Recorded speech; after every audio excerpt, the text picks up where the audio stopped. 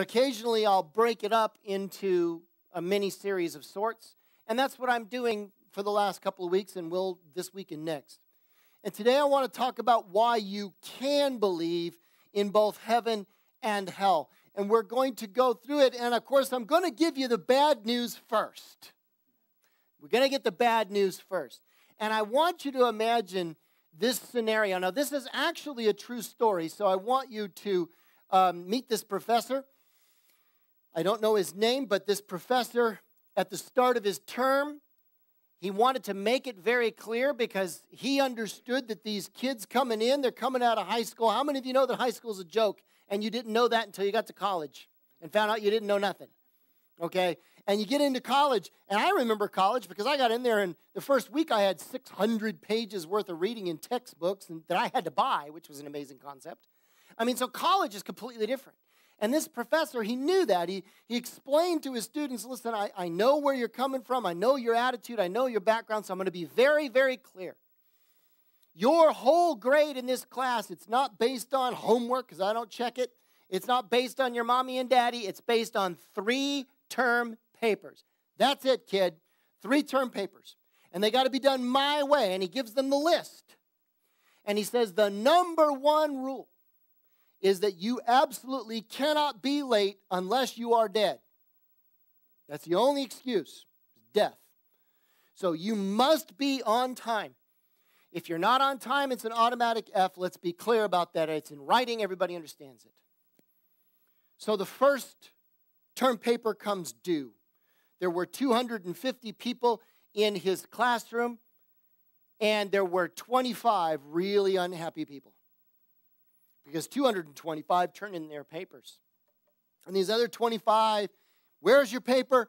And they're giving him all kinds of reasons and excuses and this and that. And he just comes after him. Did you understand clearly what I was saying? You know that you deserve an F. Yes, we understand.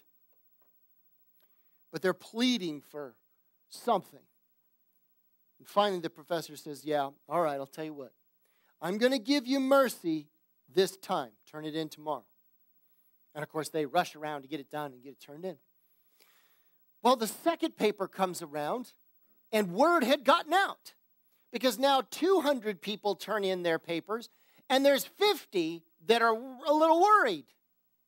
And he gives them the same speech. Do you understand clearly? And everybody's listening that if the paper is late, you get an F. Yes, they understood that. And they asked him for the same thing. Would you give us a second chance? Would you help us out? And finally, the professor says, all right, I'll tell you what. I'm going to give you mercy this time. I can do that. Turn it in tomorrow. So they do. So lo and behold, the third paper comes due.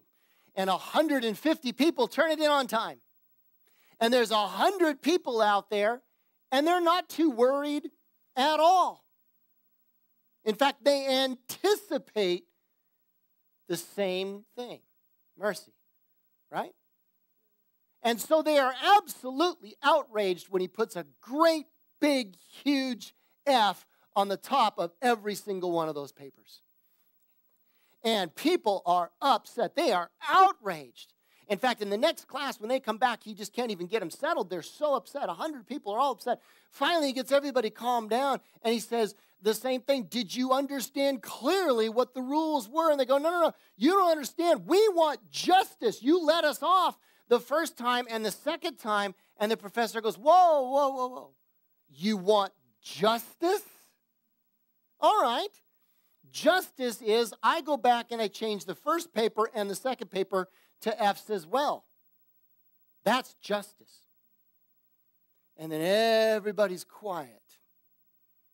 He said, I laid it out clearly. Here's the standards. Here's the rules. If you don't follow through, you get an F. Justice is you get an F. Mercy is totally my prerogative. Totally mine. Has nothing to do with you. You see, there's a huge difference between justice and mercy.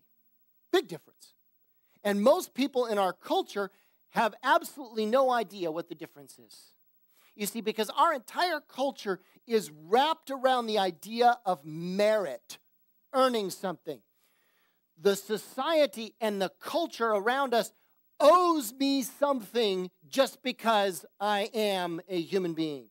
I live in this culture, therefore the culture should give me whatever I need, medical and food and this and that. We are used to that. We feel that that is what is just because I'm human, I should get whatever it is I need, whether I worked for it or not. That is the idea. We believe in a merit system of some kind. But you see, the attitude of this last group is very telling. They're demanding of justice, not realizing what they're demanding.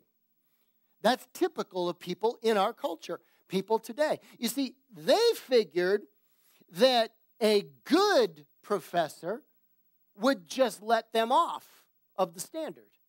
That's what a good person would do, right? But you see, they forget something. A good person will always uphold the rules, the law. That's what a good person would do, right? A good person will always uphold the rules, always uphold the law. So the truth is, a good professor would never let them off. Who would always give them an F. You're late. That's the rules. That's it. Always going to do the right thing. You see, that's what justice is. Justice is following through on the law, on the rules. That's it. There's no equivocation of any kind. That's what justice is. And in this case, justice would be the F on the paper. And it's the same thing with God. There are so many people that think that since God is good, He's just going to ignore the things in my life that He doesn't like. He's going to let me off because He's good. Not understanding that because God is good, He would never let you off. If He's truly good, if He just lets you off, then He's not good, is He? No. He's capricious. And that's not good. Be careful when you ask for a good God. Because good means He's always going to follow through. You see, we forget something. Mercy is 100% undeserved. It can never be earned, or it wouldn't be mercy. It would be payment. You see, if you earned it, it would be a payment. Justice is payment. Mercy is undeserved. Do you see this? We need to understand this because we live in a culture that really honestly believes, more than 80% of people polled believe they're going to heaven because they are good people. They earned it. My good deeds outweigh my bad deeds, therefore I get to go to heaven. A good God would do that for me. They don't understand God and they don't understand good.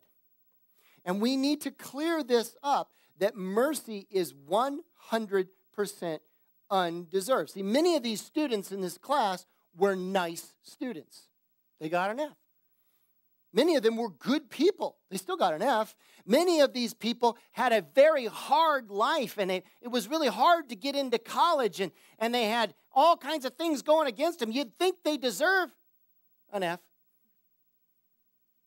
Many of them did good things for other people, and they were part of clubs, and they were raising money for the Palestinians and everything else. And guess what? They still got an F. It doesn't matter how nice you are, how cute you are, how hard your life has been, how many good things you've done, how many excuses that you have. It doesn't matter. No one deserves mercy, ever. You can't deserve something that you can't earn. Mercy is 100% the professor's prerogative. It's based on his compassion. It's based on his love. Does that make sense? See, when people ask me questions about heaven and about hell, it usually betrays this thinking that we have in our culture.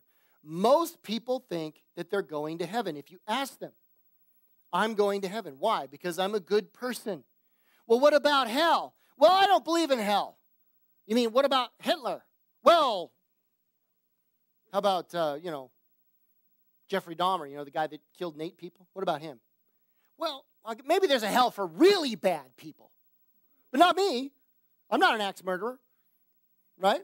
So I'm a good person. I get to go there. Where do you draw these lines? People are making up their own standards about how they're going to get to heaven, but what they don't understand is that, like the college class, they're not the teacher. They don't get to set the rules. No one does, except the teacher. Right? And it is God, this life that you live, God is the one that initiated it in the beginning. He is the one that created Adam and Eve. You exist today, not by your own will. You didn't ask to be born. You exist today because He allowed it.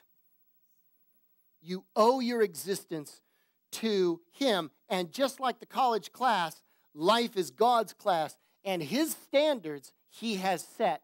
And they are very, very clear. And God has exactly zero obligation to give mercy to anyone. And the truth of the matter is, just like the college class, it doesn't matter if those college kids were nice or cute or had a hard life or lots of excuses or did a lot of good things, they still deserved an F. If God was only just, then no one could be saved. No one. Because everybody's late on their term paper.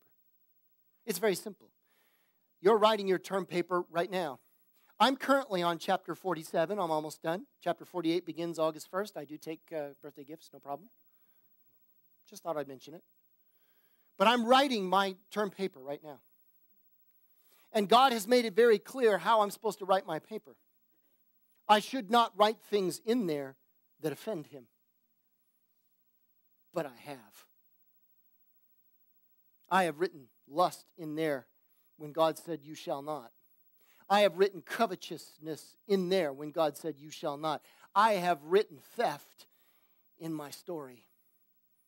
I have written lies. I have written self-centeredness, pride. I have written these things. And He told me not to write those things. So what grade am I going to get? I'm going to get an F. Simple as that.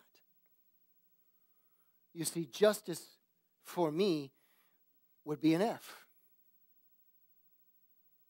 Would be for you too, because it's God who set those standards, and if we come up short on the standards, then we're going to get an F. And what does an F mean for us today? It basically means this: if I don't relate to God on His terms, then I'm going to be cut off from Him. That's what an F means. I'm going to be cut off from Him. Now, what does that mean? Let's think about it for a second, because there's plenty of misconceptions about this. I have seen the cartoons, I have seen the bumper stickers, where people would say, I would rather go to hell because that's where my friends are. I'd rather go to hell because that's where all the fun is. After all, we all know that Christians are the party poopers. So I would rather go to the place where people are having a good time.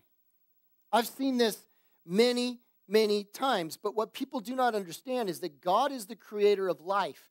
God is the creator of the universe. So to be cut off from Him is to be cut off from all that He is. Now let's think about this for a second. God is love. God is light. God is peace. God is rest. And God is joy. Yes, that's who He is. So if you're cut off from those things, there may be your friends in hell, but you will have no relationship with them because it is God that creates fellowship, and without Him there is no fellowship. There is no friendship because God is the friend, right? There is no rest because God is rest. There is no light there because God is light. There is no joy there because God is joy. So to be cut off from Him is to be in a place where there is no love, no light, no peace, no rest, no joy, no fellowship forever. It is a place of such regret that you will literally feed upon yourself, because that's all that there is forever, like a worm that gnaws and never, ever, ever stops. I said I'd give you the bad news first, because Jesus spent a lot of time talking about what hell is And he said, you don't want to go there. You don't want to play games with this. You don't want fancy bumper stickers on this one. No more cartoons on this one. This is bad. You don't want to go there. Hell's a real place. And I didn't make it for you.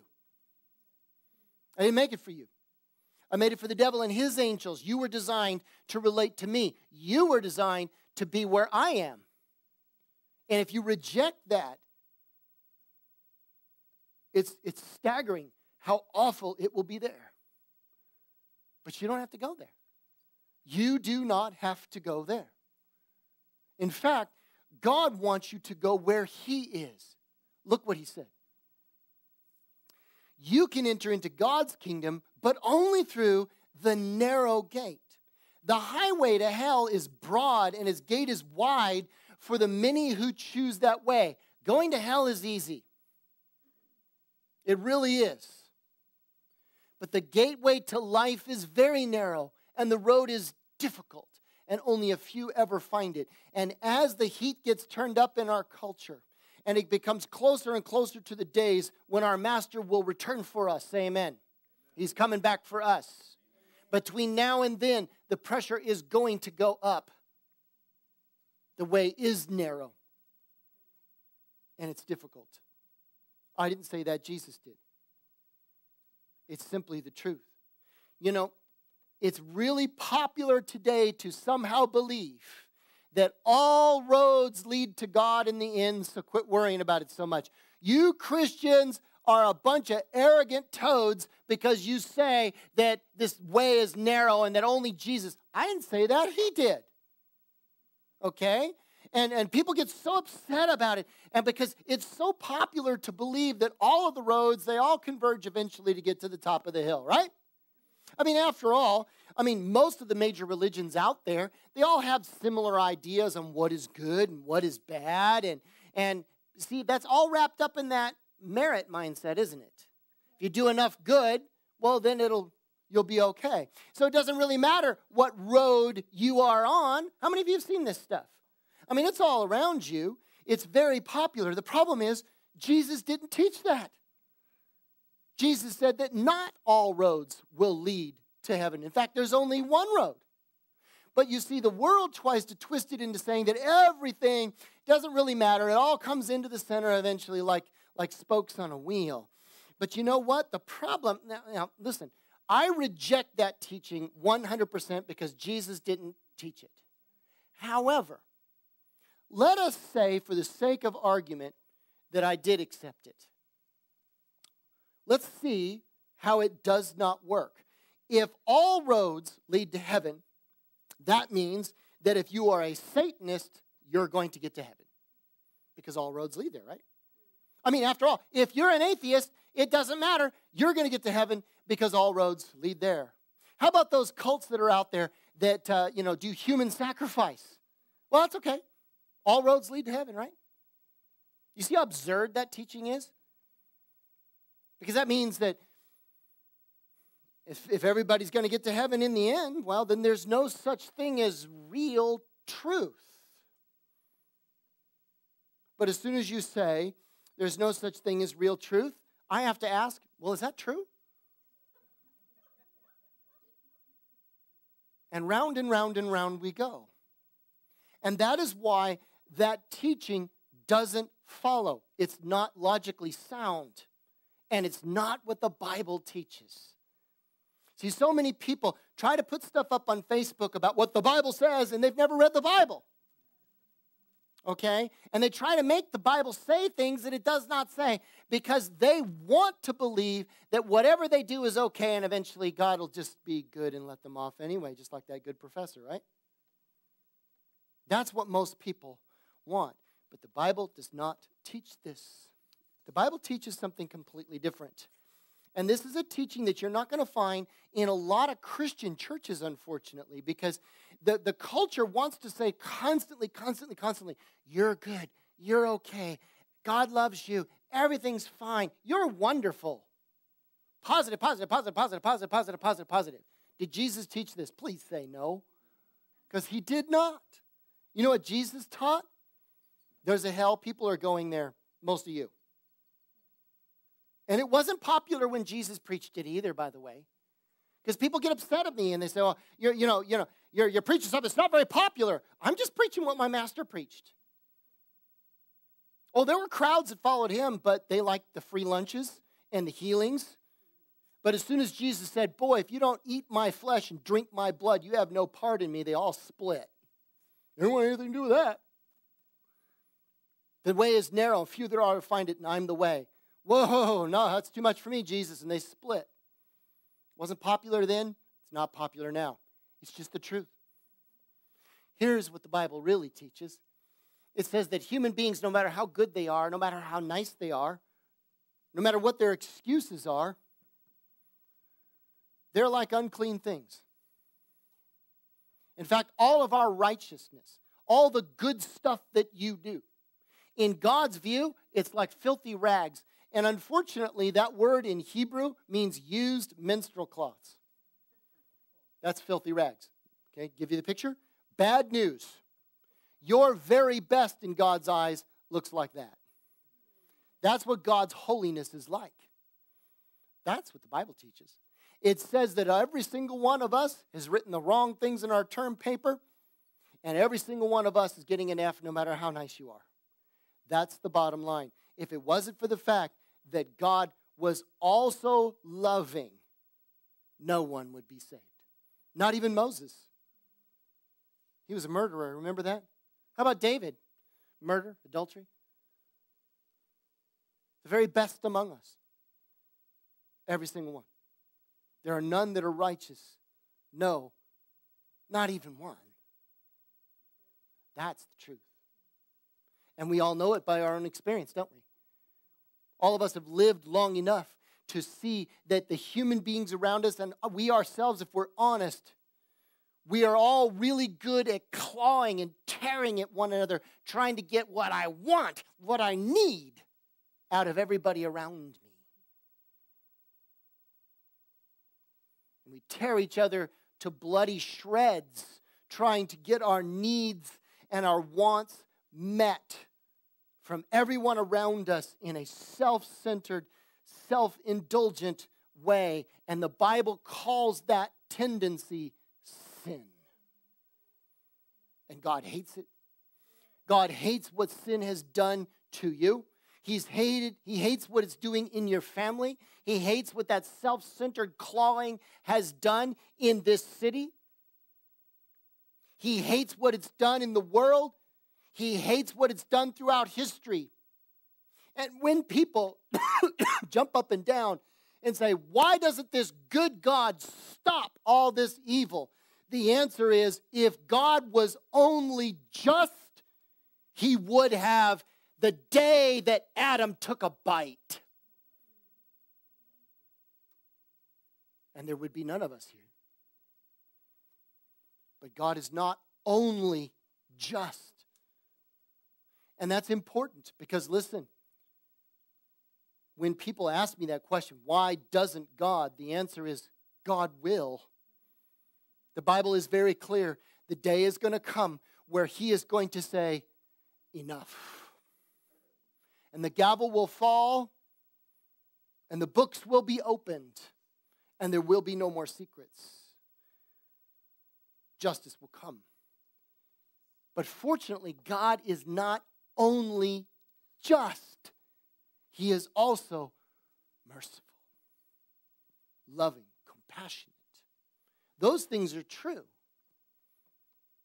And we need to focus in on some of that as well as the justice, because it is true that some of us can get so focused in on what is so wrong in the world because there's so much wrong to see. It's all around us. And I get frustrated with the preachers that only preach one side of who God is, which is God is love, God is love, God is love, God is love. Come as you are, come as you are, come as you are. God's not asking you to change anything, just show up. That's not true. And I get frustrated with that because it waters down his justice. But on the other hand, if we get so legalistic that everybody's bad, everybody's bad, everybody's bad, everybody's bad, we forget the cross. We forget that the cross was there not for justice, but for mercy.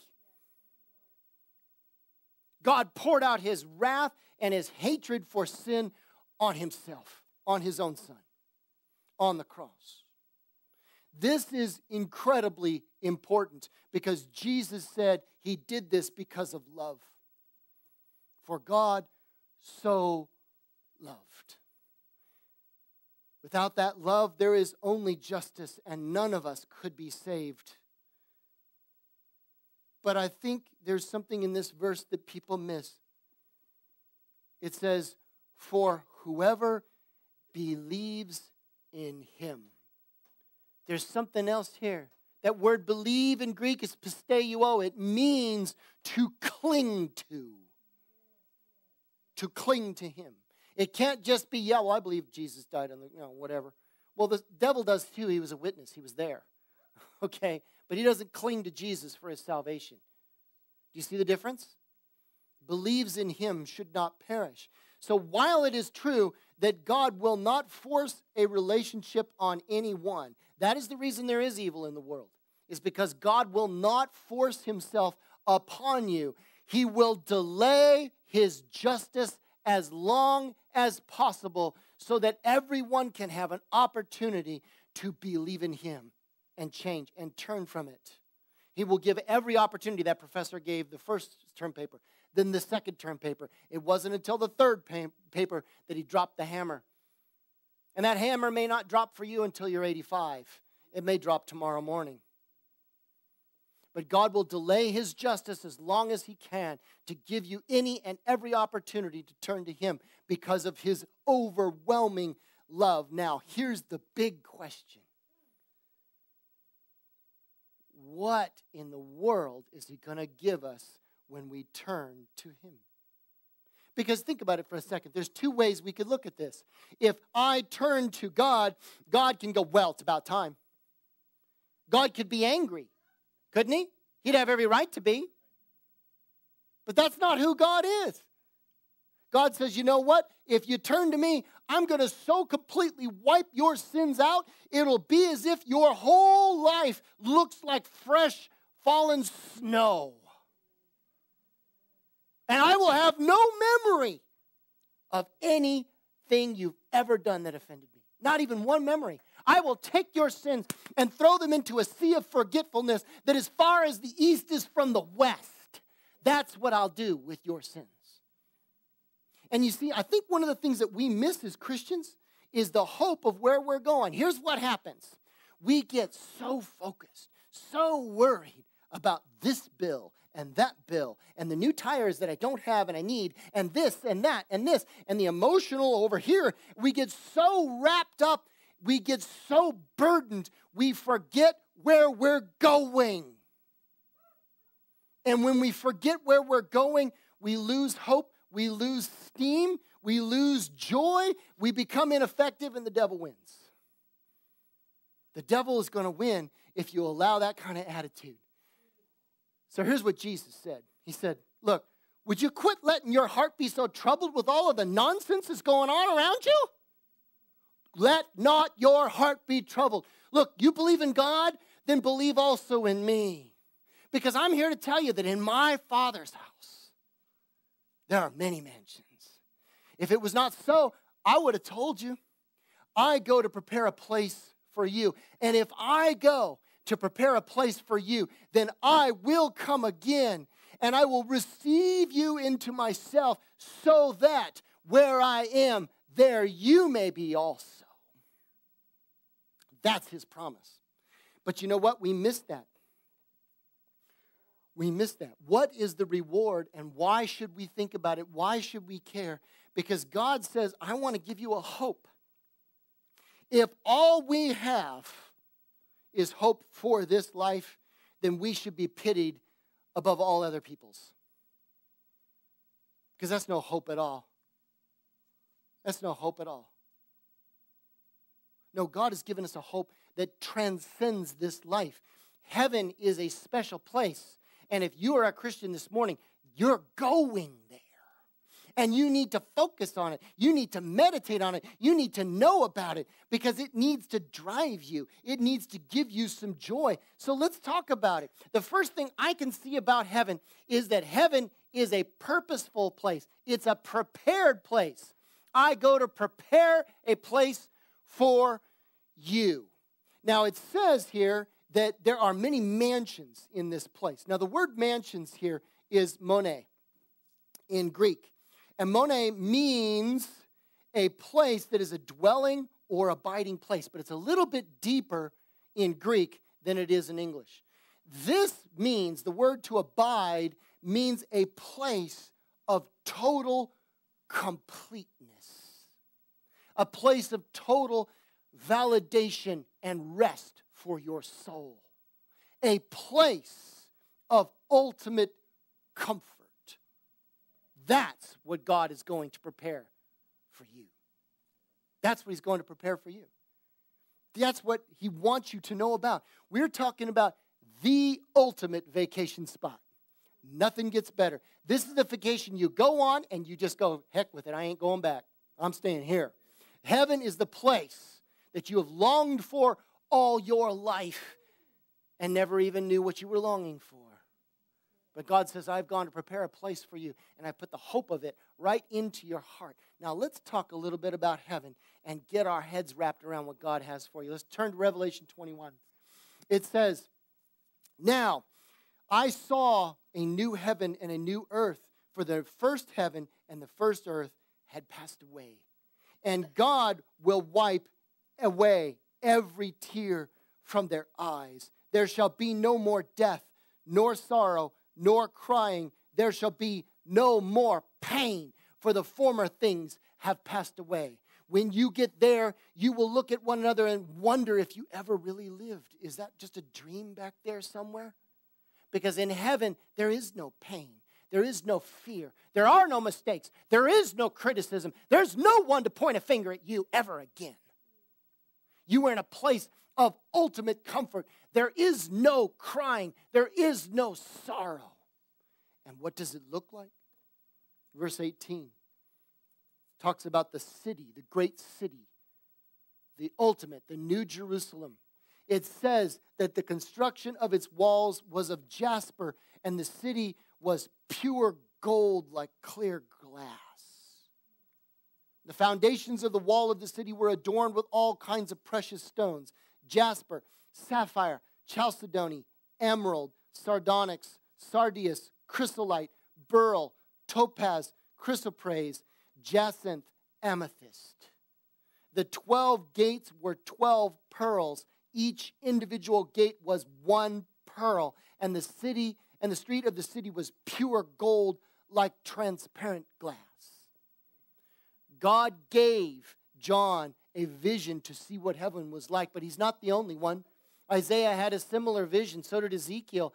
And the truth of the matter is that when we read these accounts, I have met people that I believe are credible because they know Jesus, whose hearts stopped and were dead for a certain amount of time and returned to us and told me what they saw.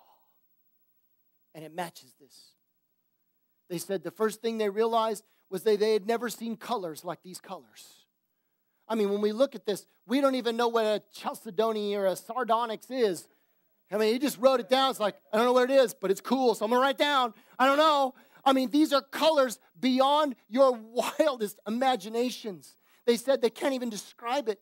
My grandfather told me the vision he had of heaven, and he started to cry, just telling me the colors. He couldn't tell me.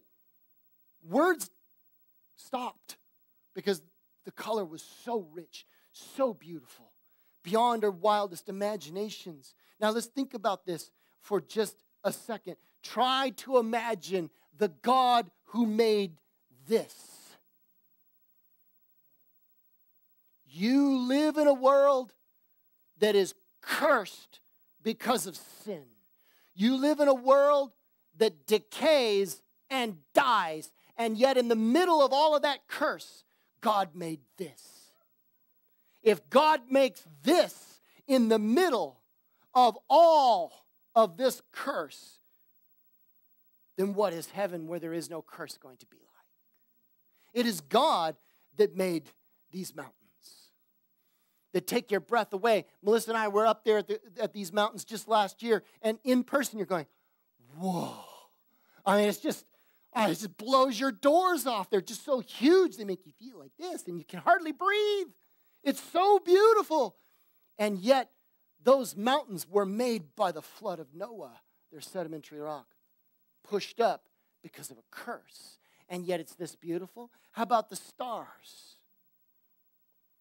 You see, death and decay were not God's idea, but even in the middle of all of that, I mean, who could have imagined that something that is dying could look like this? Those leaves are dying. And God made them beautiful even in death. And we take dead wood and make beautiful things out of it. If God can do that on a cursed earth, God on a cursed earth made the sky look like this. It is God that made the mountains, streams, to reflect the sky. It is God who thought to himself long ago, I'm going to make things so beautiful even on a cursed earth. I know they're not going to get the brains up to figure out how to invent a scuba tank until 50 years ago, and then they're going to see this. God is not boring even at the bottom of the sea. That's who you work for. And if God did all of this in 6 days, and he has now been gone for 1,982 years since he stepped out of this planet, at least physically. His Spirit is with us, right? Right here in our hearts. And it says, I've gone to prepare a place that's going to make this look black and white when I'm done with it. I mean, if the wrong side of heaven looks like this, well, what's the right side going to look like? Do you see what I'm saying? That's the hope that you have. People don't understand heaven. They think heaven's going to be boring. That's because they don't understand that God is not boring. I mean, seriously, I saw this Far Side cartoon where you see this guy in heaven sitting on a cloud with a harp, and he's all by himself, and he says at the bottom, boy, I wish I brought a magazine. You see, that's what people think. People think that heaven is one long, boring church service. And they have a hard time staying awake for an hour as it is, and they're thinking to themselves, I don't want to go through that for all of heaven. But that's because their idea of God is boring. Well, my God is not boring. I mean, think about this for a second. Who invented laughter? God did. I mean, who invented things like, well, how about taste buds? I mean, you got taste buds. You live in a cursed world, and food is still too darn good. Okay? If that's true, can you imagine what the food tastes like there? When you can eat it, all you want, and it's no worries. You see? That's who your God is. It was God that invented adrenaline so that you could have fun on a roller coaster. I mean, that and getting chased by bears, but between the two things, I mean, adrenaline. God invented that idea. God invented nerves so that you could taste the fruit, so that you could hear the wind in the trees, so that your eyes could see the beauty of the sunrise and the sunset that he made, so that you could taste the salt from the sea on your tongue. God gave you these things in a cursed world, and he said, I'm going to make it all new, and this is going to look boring when you get there. That's the heaven that I have created for you. It was God that invented fun. Do you think it was humans that came up with this idea? I mean, this really frustrates me because the devil's done a good job at lying to us, saying that sin is what's fun. That's why we call Vegas Sin City. Okay, I've got news for you. That ain't true. I mean, when people say, it's sinful, chocolate cake is sinful. No, it's not. God invented chocolate. God invented sugar. God invented my taste buds. It was me and human beings that invented gluttony and made it a problem. Right? And I mean, people, they say, well, I don't want to go to heaven because, after all, up there, there's going to be no sex, right? And that's the ultimate in human fun. Hold on a second. Who invented that? It was God that invented this. We forget that part. God invented men and women, and they was naked as jaybirds. And they were having a really good time. And if it makes you blush, good. Because God invented this. It is we that invented fornication and adultery and homosexuality. It is we that took what God made and twisted it into something that he did not intend. And you know what the truth is? Anybody who's walked down the path of stupidity in this world when it comes to sex knows that there is no fulfillment there. There's nothing but a chain wrapped around your neck. All it does is steal from you. But when you do things God's way, oh my goodness sakes alive. But we'll just leave that there.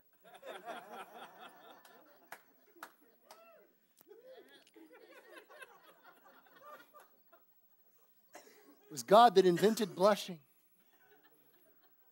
But you know what God also invented? He has an amazing sense of humor. I mean, God was the one that invented this. That is a platypus. That is the world's weirdest creature. I mean, it was like God was, I don't know what he was thinking, but he's going, I'm going to invent something that is just so weird that anybody's going to look at it's going to laugh. Because I'm going to take a duck and a beaver and go, poof. And then it's a mammal, but it lays eggs. And they're eggs like a turtle. And it comes back, and it still nurses. And, by the way, it has poisonous fangs on its back feet. And you know why I'm going to invent it? So that every evolutionist in the world I can laugh at. Because there's not a chance you're going to explain that one. God has a sense of humor. I mean, it's God that invented this. I mean, come on. This poor lemur's looking at the camera going, what? It's my hair, man. God invented this. God has a sense of humor. It is God that makes us smile, makes us laugh. Flowers are beautiful because he is beautiful. That's why. See, kittens are cute because God wants you to go, oh, how sweet. Because God is the ultimate in sweetness. That's why he invented kittens. It is God that invented the worlds and said, I will spread a universe out across the sky.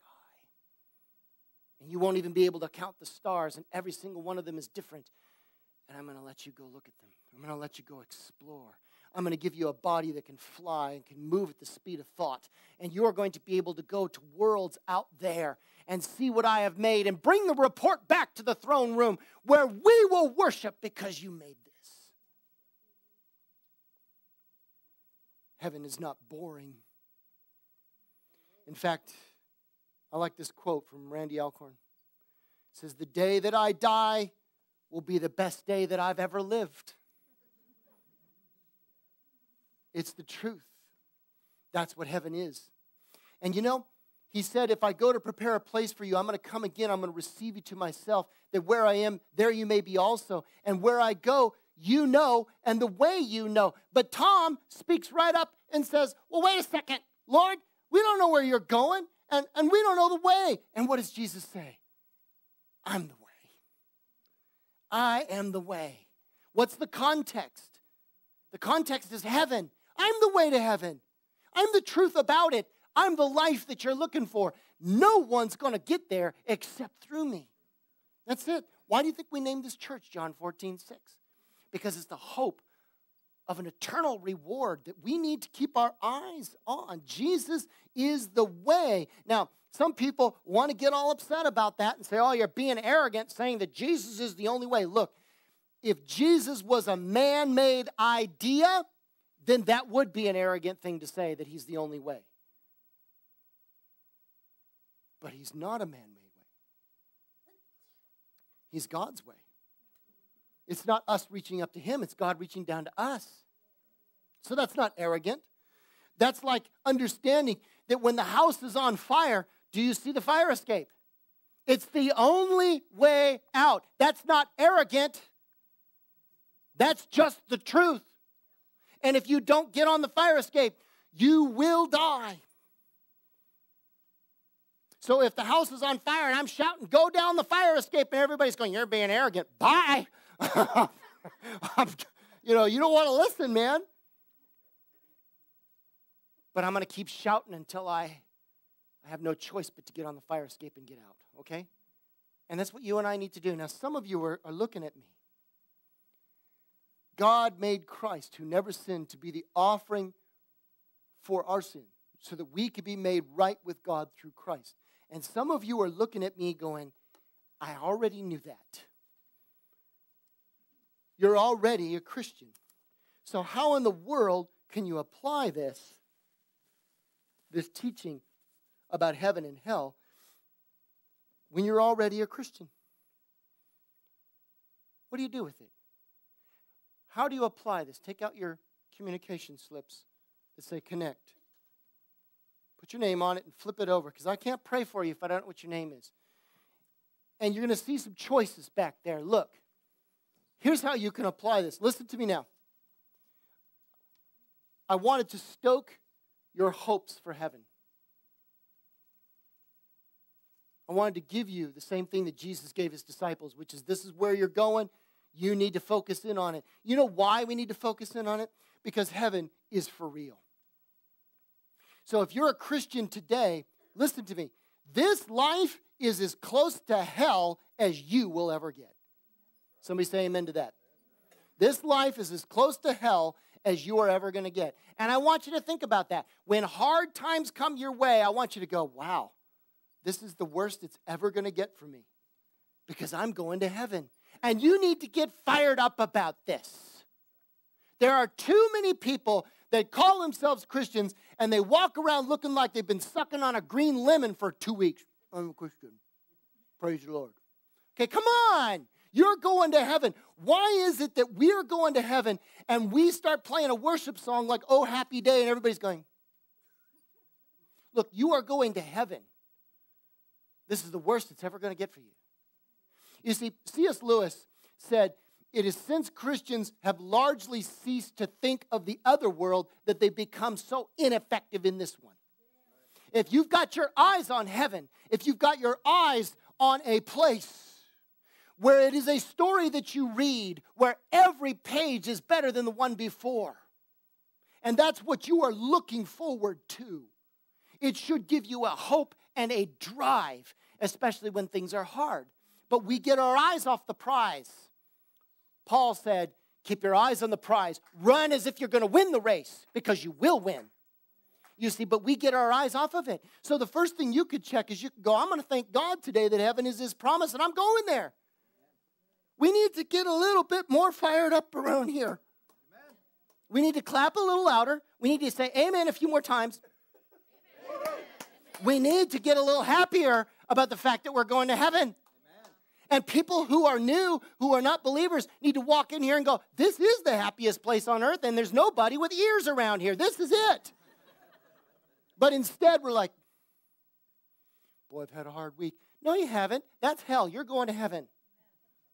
That's nothing compared to where you're going. There's a second group. If you're a Christian today, and you know that this life is as close to heaven as unbelievers will ever get, then what are you going to do about that? Oh, wait a minute, I just flipped it on you, didn't I? You see, we forget that part. If this is as close to hell as I'm going to ever get, then this is as close to heaven as a lot of people are going to get. So what should I do? I should ask God to help me to share that good news with everyone I can, every chance that I can, everywhere, at any time. And if you find yourself the kind of person that's just too afraid, drag them to church. I'll do it for you. I will tell them. Bring them here. Bribe them here.